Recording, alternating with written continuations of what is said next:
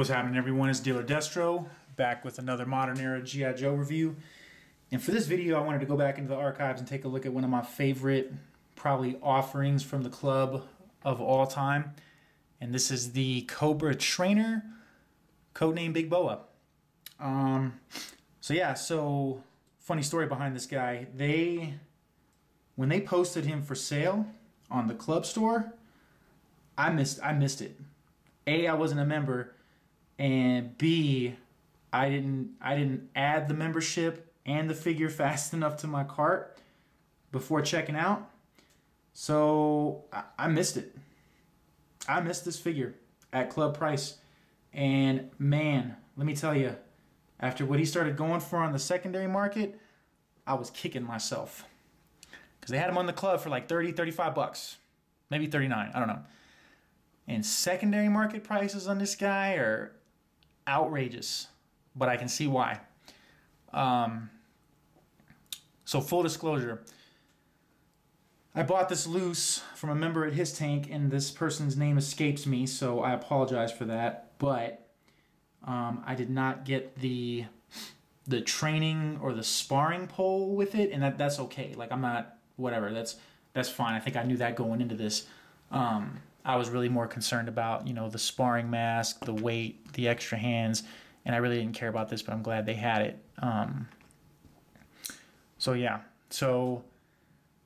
Whew, man, this figure is awesome. Okay, so obviously I got this loose, so I'm not responsible for what you see here. But nonetheless, there's what's left of the artwork, and that's pretty fantastic. Pretty fantastic. Switching this over, we have what we're used to, like a well flushed out, well written out file card. So I'll leave that up there for any of y'all that have not seen or read this yet. And then and then that's that. So I'm gonna put that to the side here, and let's get down to business. So he comes with what I have anyway.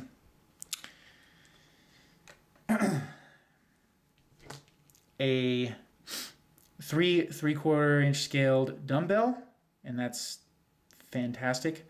I mean, it would have been funny if they gave him like a full weight set, but whatever. I mean, I don't know how you're gonna squeeze all that on a card, right? He comes with these extra hands, and the fingers are exposed, and they are painted on there quite nice. So I don't display him with these because, for obvious reasons. I mean, I like him with the boxing gloves on, as ridiculous as that seems, I guess. And then he comes with Toll Booth's hammer. Not sure why. I'm not even sure if the original one came with it. And he comes with this sparring helmet. And we'll look at this a little more in detail later, because this is quite hilarious. All right, so putting all that aside for a second, let's get down to business with the figure here. So we got, oh man, this figure is so freaking awesome.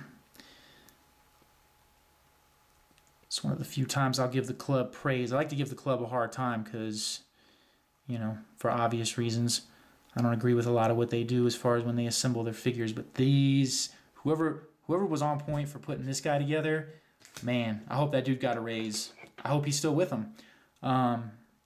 You know, so anyway, let's see how close I can get in here. That's pretty close.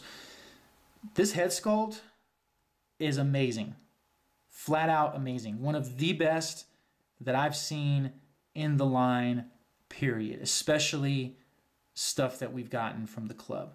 Stuff that we've gotten from the club as of late. I mean, I don't want to talk about like QC-wise, whatever. This is from an era that is long since past. I mean, look at those paint apps. Sharp.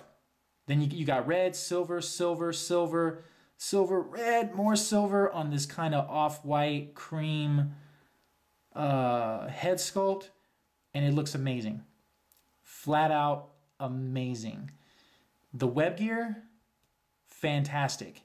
Sculpted in red with the spikes, getting the silver accent treatment. Silver belt buckle. I want to say, okay, so this might have been cast in blue and this painted to match, And I'm not sure how that's showing through on the camera, but that is a 100% match, ladies and gentlemen. That is a 100% match. And then you got the red painted on over that as well. Little wonky here, like they didn't take it down like a straight line like they did here. Not sure what happened there, but whatever, you know, I'll give them a pass all day long on that. More red here on the pant leg to highlight the straps.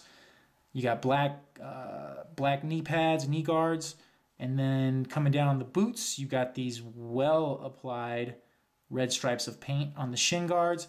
And then I want to say this whole figure, aside from these gloves and this head and this web gear, is a reuse of the Cobra Night Adder figure. I want to say that was the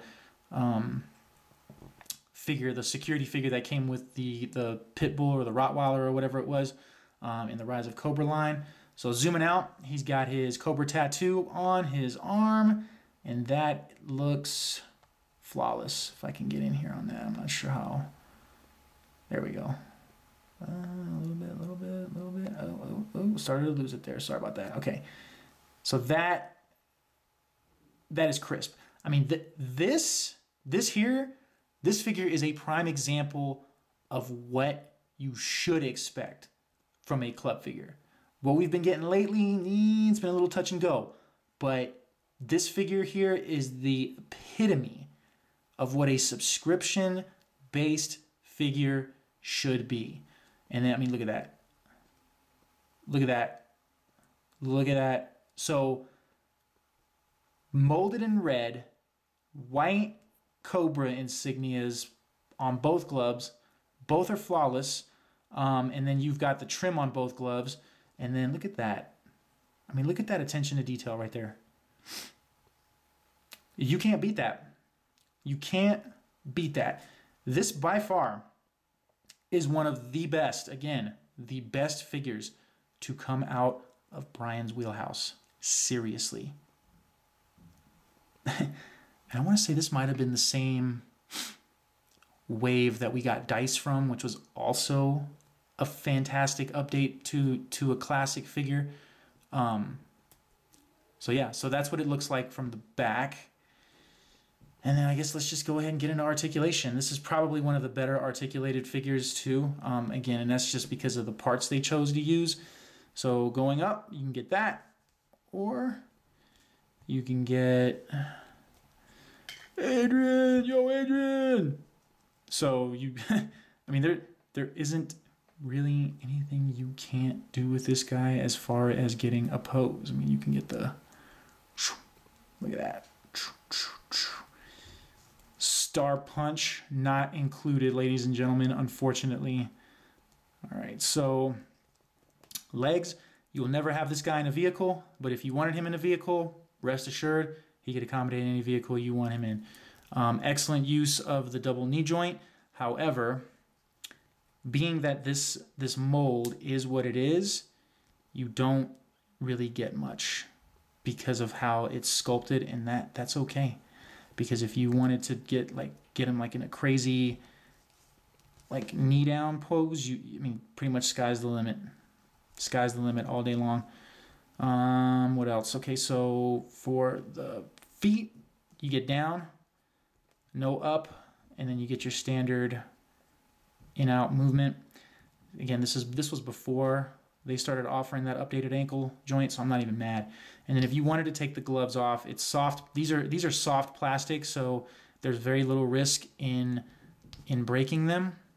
I mean, they pop right out, and it feels good. Like, it doesn't feel like you're going to break anything. Now with the hands, it's a bit of a different story. Like, I'll put the hands in just barely because I don't like to mess with stuff like this really, for fear that something could go awry and it could break. However, that's what he'd look like, you know, if you chose to give him his hands. So there's that. So I'm gonna take those off. I'm gonna pop these suckers back on because this is just, man, it's like, yeah, this is one of my favorite figures in my whole collection. And I mean, it's a straight up update of his vintage counterpart, except he has some heft to him this time around. And like the old school, like, you know how the old school scale was, right? Like, you get an O-ring figure and supposed to be a bigger dude, but he's the same size as all the other ones. This they took some liberties, and they made him look like he's been on like a meal plan, not skipping out on the gym. So I appreciate that. Again, one of the best figures to come out of the club's wheelhouse. So I'm gonna bring some side guys in so you can get some size comparison. We're gonna size him up to like a regular trooper or whatever, and you know, we'll be back and talk about that. All right, so here he is with a couple of his trainees, and how you like that? How do you like that? Sparring mask actually has some use. I mean, what? How else are you gonna get these lackeys motivated to finish their push-up sets unless you keep them under the heel of your boot? So I'm just going to end this video with, I can't say enough good things about this figure. This is, like I said, this is one of the best figures the club has offered to date. It's tough. I mean, it's tough to one-up yourself after putting out something like this, and you know, that's pretty much what we've seen.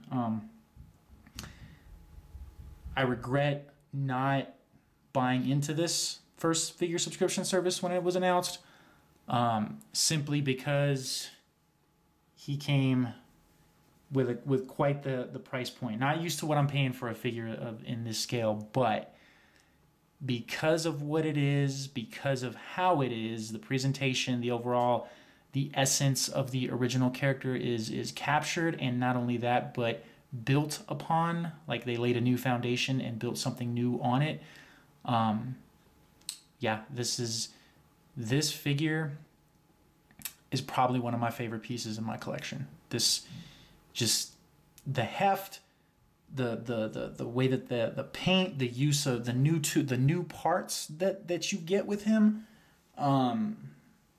made this worth it for me. So I'm gonna end this video on a high note, which is not something that I do very often with club figures because I'm very critical of them given the price point that they come at. But this is definitely a case where they definitely knocked it out of the park. So kudos to those guys. Again, appreciate you guys tuning into my videos. If you like what you see, go ahead and subscribe. So take care until next time. We'll catch you on the flip side. Thanks a lot.